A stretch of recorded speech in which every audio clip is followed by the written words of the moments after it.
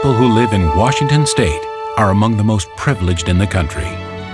The diversity of topography, weather, population, recreation, and industry make this a magnificent place to live. To experience this great variety of life, many Washington residents rely on Interstate 90, our most important east-west corridor.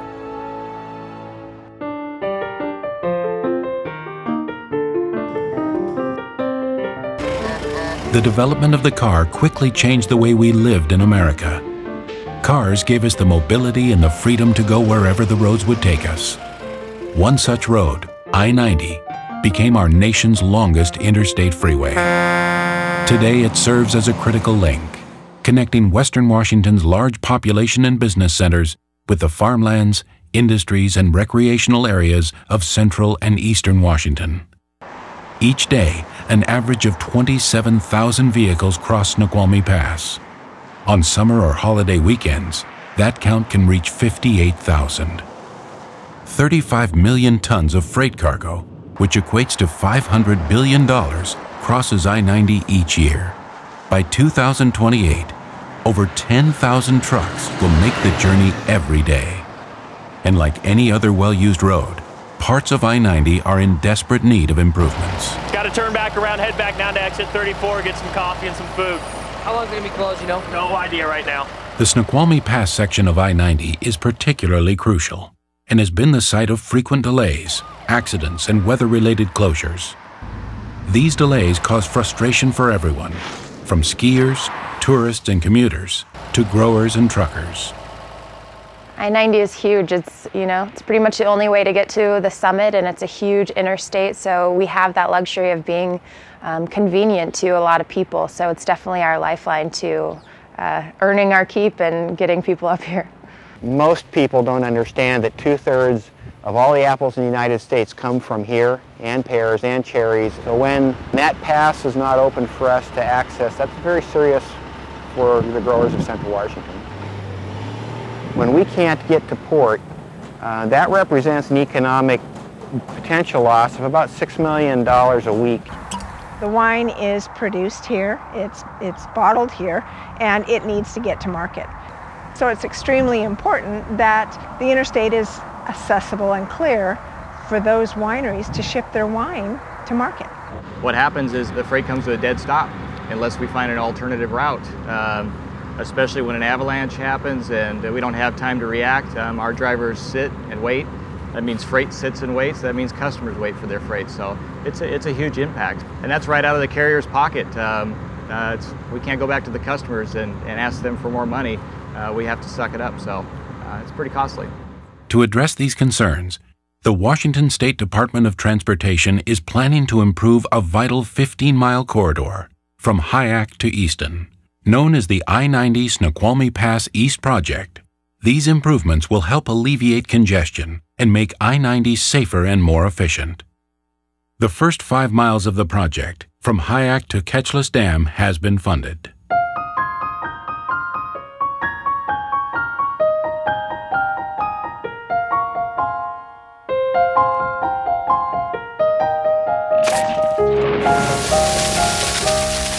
Improvements include addressing road closures due to avalanches. So as part of our project, we're looking to address the avalanche closures up on the pass. We see about 65 hours a year on average that the pass is closed due to control work or avalanche that comes down. One of the things we're looking at doing is replacing the existing snow shed with a new snow shed that will cover all the lanes, not just the westbound lanes. Other improvements include expanding from 4 to 6 lanes to reduce congestion in both directions, constructing a new roadway surface to replace deteriorated concrete pavement, stabilizing rock slopes along the length of the project corridor, improving safety for travelers, extending chain up and off areas, straightening sharp curves, improving sight distance and safety, and reconnecting wildlife habitat over and under the roadway by adding culverts, lengthening bridges at streams, or adding wildlife overcrossings. I-90 has long made life easier for people, but at a cost to animals. The road bisects a critical wildlife corridor. Many species from the north are prevented from moving south. Animal populations from the south are isolated between the Columbia River and I-90, unable to move north. The I-90 Snoqualmie Pass East project will improve habitat connectivity by adding culverts, lengthening bridges at streams, or adding wildlife overcrossings. This will allow streams, fish, and wildlife to safely cross I-90 while reducing wildlife vehicle collisions. It goes from the high mobility species like, grizzly bear, wolves, wolverine, fisher, and lynx, down to smaller species like the terrestrial salamanders and small mammals and snakes and lizards and frogs and basically everything. So this is, it's just pretty amazing. I mean, it's an incredible project. I think at this time, it's the biggest, one of the biggest highway crossing structures, wildlife mitigation projects in the country, if not in the world. It's huge.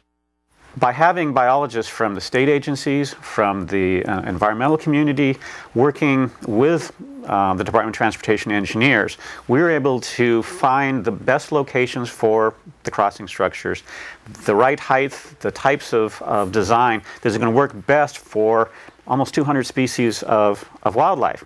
So when this is done, this will be the best design in the country. The cooperation among government, environmental, and business interests on the I-90 Snoqualmie Pass East project is unprecedented and is receiving international attention. One of the things that has impressed people is how the environmental community, the wildlife agencies, and the Department of Transportation have been able to work together to come up with a solution and, critically, find the funding to do it. From the very beginning, the Department of Transportation has also involved the citizens of Washington State through open houses, community meetings, public events, and school projects. The department has incorporated the public's comments and will continue communication throughout construction. We're making a commitment to make sure we get the public through by keeping 2 lanes open in each direction during peak travel times. We want to make sure that people can get through to their destinations. We need I-90 to keep Washington moving forward. To make that happen, we've made a commitment to the citizens of Washington and to the legislature to deliver this project on time and on budget. The need for improvements stretches from Hyack to Easton, as covered in the Environmental Impact Statement. Although the section from Ketchless Dam to Easton is not yet funded, improvements planned for this 10 miles include stabilizing rock slopes, replacing deteriorating concrete pavement, and low-clearance overpasses,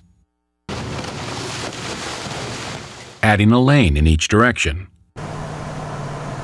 lengthening truck climbing lanes, and incorporating fish and wildlife connectivity into culverts, bridges, and overcrossings. We love the proposed improvements. It's going to be more convenient for everyone, for both our guests and our employees to get here in a safer way, in a quicker manner, and it's going to be, beneficial for the environment and wildlife too. So all around, it's a win-win for us. It'll be a major help to our company and the industry, and the Puget Sound area, and obviously Eastern Washington as well. I think all of the improvements that are going to keep that interstate moving, open, and traffic flowing is going to be good for all of the industries in the valley. This is something that is going to be pretty amazing as far as protecting wildlife 200 years from now. Washington State is a magnificent place to live, work, and play. Together, the Department of Transportation, the business and environmental communities, and the citizens of our state will keep Washington moving, continuing to improve the vital link that connects us all. Whether you live west of the mountains or east of the mountains, I-90 is our lifeline. It's our lifeline. It's our lifeline.